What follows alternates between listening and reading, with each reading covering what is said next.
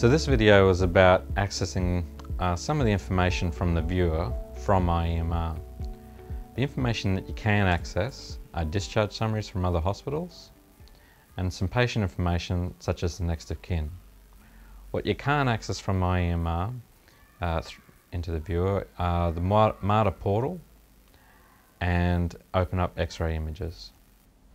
So to find the viewer, you come over to the left window pane, come down to almost the bottom and select the viewer. You'll initially see a screen that asks whether you're doing this to delivering care for the patient or for administration purposes. In most instances you'll be actually delivering clinical care, so select that one. And in the screen you'll come up with the patient screen,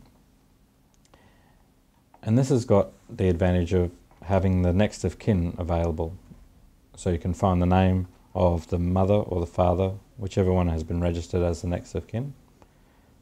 In here you'll also be able to look at discharge summaries and almost theatre reports when you go and select Encounters tab.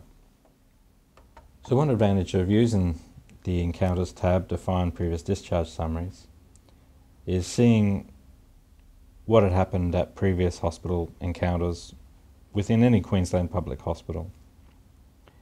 An example of this is seeing a patient who is being investigated for febrile illnesses, and they may have been seen at Caboolture Hospital, Logan Hospital, or another hospital within Queensland public health system.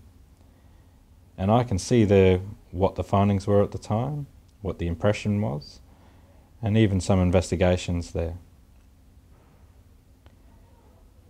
Of all its advantages, there are just a couple of things to note.